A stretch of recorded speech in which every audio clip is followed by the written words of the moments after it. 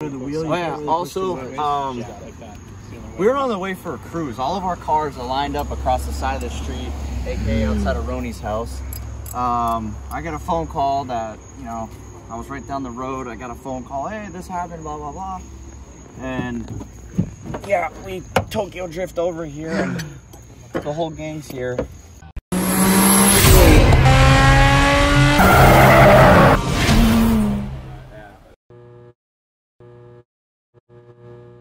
Which, you know, sucks, but and these move. And is.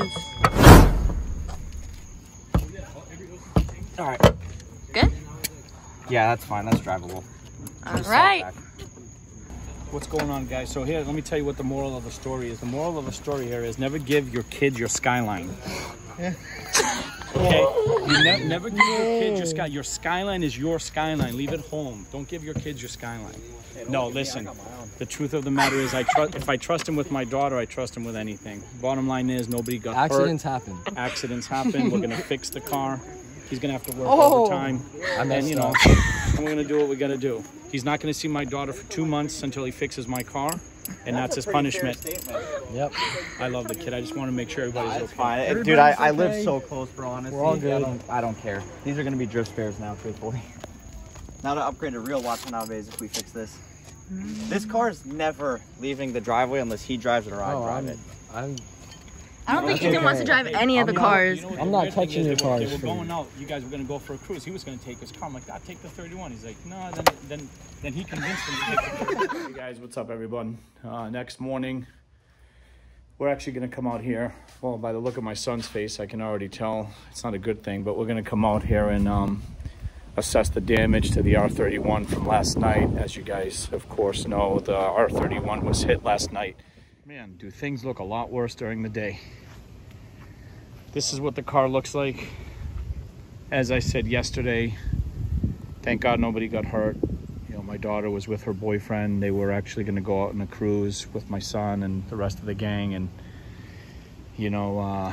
This is why you pay attention when you drive and stop at stop signs and look around. Because then you do this to people that, in my opinion, work hard for what they have and ruin it all within seconds like that. So I'm really upset personally at that person that hit this car.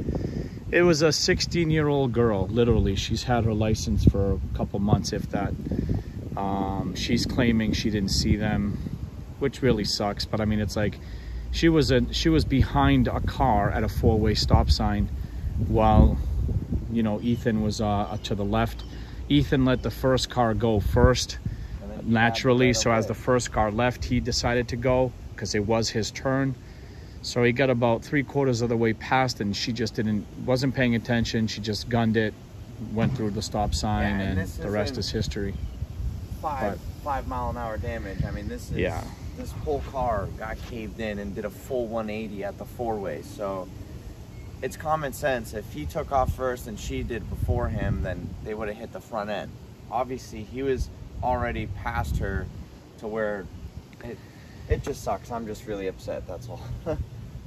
I mean, it looks horrible. As crazy as it sounds, there's no frame damage. The door actually is still straight and the door jammed. Obviously, the quarter panel is destroyed. Yeah, the quarter panel is destroyed from what we saw underneath. The axle is destroyed.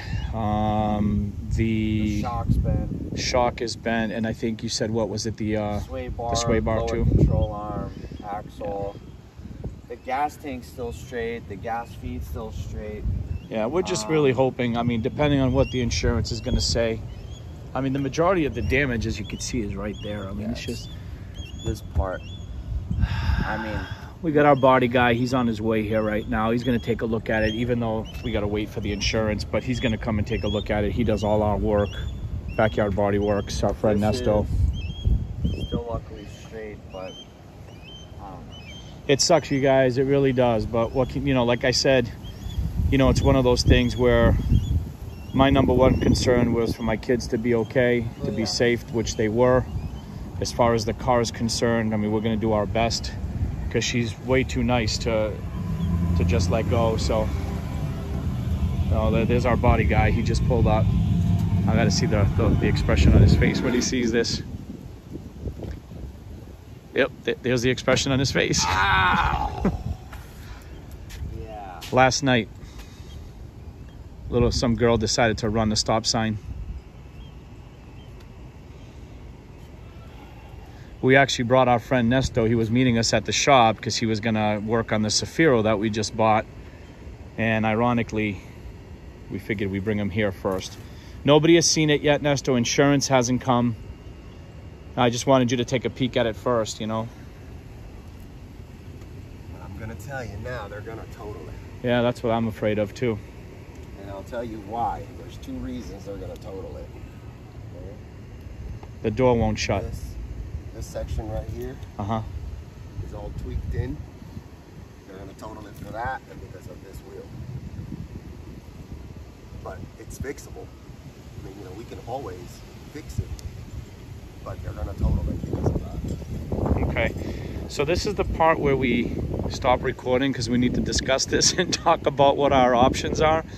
So we're gonna be stopping so we can talk to our buddy Nesto here so he can give us his opinions on everything, and we'll keep you guys posted. Let us know what you guys think, man. I mean, it sucks. Like we said, like you even heard my son say, you guys be careful out there.